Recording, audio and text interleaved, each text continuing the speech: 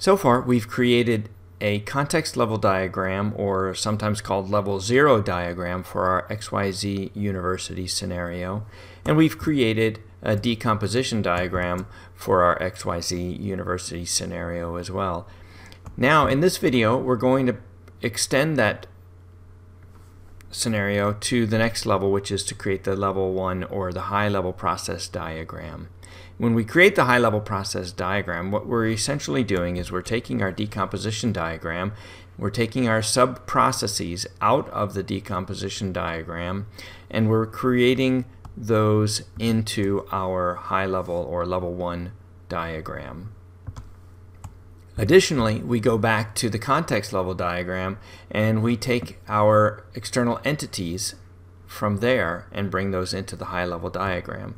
What I recommend is we take each line of the scenario separately, and as I said in previous videos, when we have a scenario in real life, we are going to know what the scope is for that scenario, and we're going to know what the topics are and where we're going to focus our energies. When we only have the scenario that I provide for the class, then just use what's in the scenario and try not to expand beyond what's there. So let's get started. First, we have our entities. We know we have in our example, we have the campus ministers. So let's go ahead and put the campus ministers in. And for this video, I decided to leave the scenario on the same diagram as what we're building on. We also have in our example the student or students.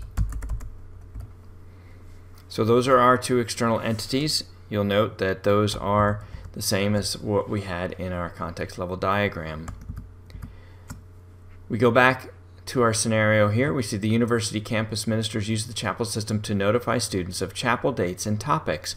If we go back to our decomposition diagram, we notice that our level 1 diagrams, or our level 1 diagram includes these level 1 items or processes. So we'll create the 1.0. We can actually copy that over hitting Control C or Command C on a Mac and put it in our display. So now we have this process in here, and what happens? The campus ministers use the chapel system to notify the students of chapel dates and topics. So that means there's going to be a data flow going from the campus ministers to the 1.0 notify of dates and topics process, and we'll call that actually the chapel dates and topics.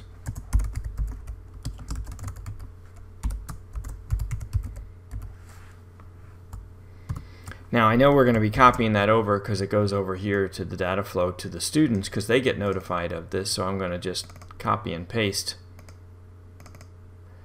the text over.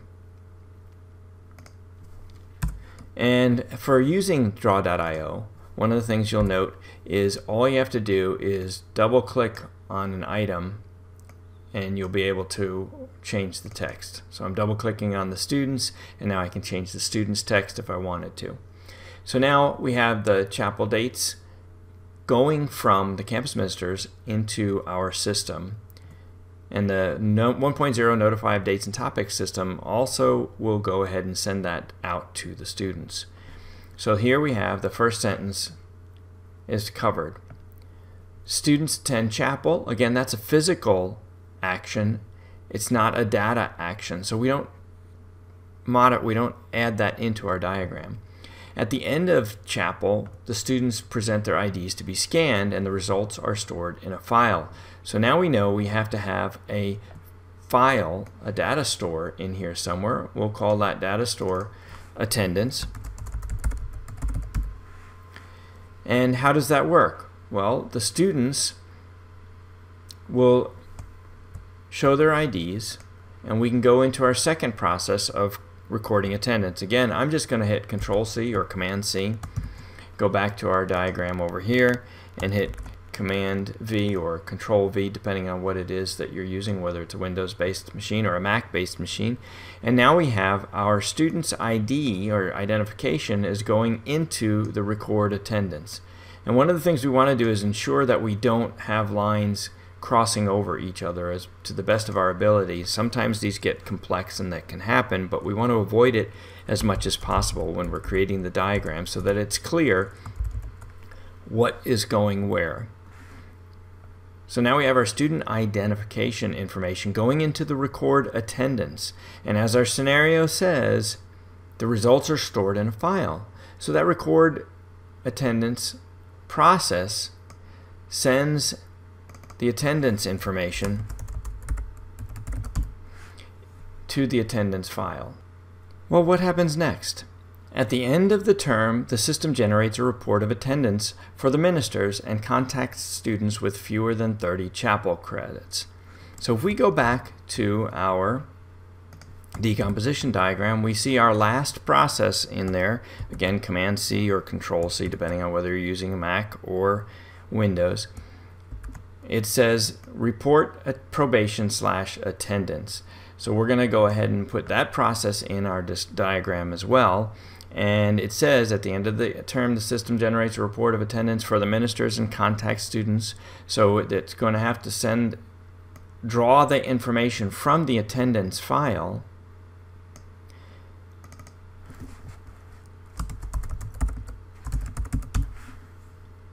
and then from there it's going to send an attendance report to the ministers. Again, we've got the problem of where that lines up, so we got to make sure we move it around and try to make it as clear as possible.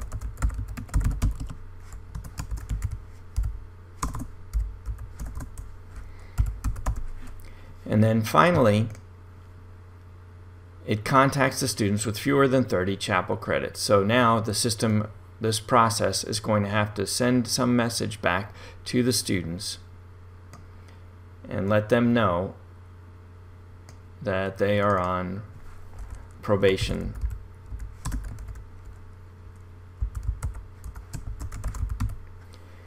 And that completes our series of the 3 videos on creating the data flow diagrams for our scenario of the XYZ University. I hope you enjoyed this. If you wanted to, you can click right over here on your general and you can add in title for it, just the same as with the other videos. We can go ahead and call this level 1 or high level diagram.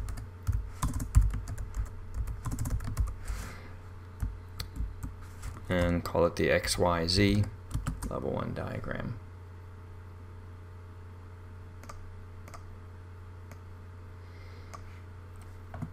And there we have it. I hope you found this video helpful. Have a great day.